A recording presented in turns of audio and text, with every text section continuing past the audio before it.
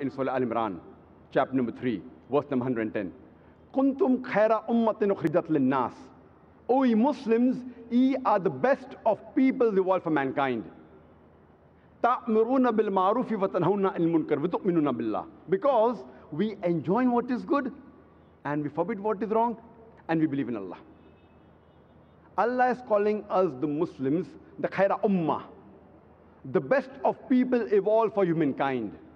And the reason he's giving us is because we enjoin what is good and we forbid what is wrong and we believe in Allah.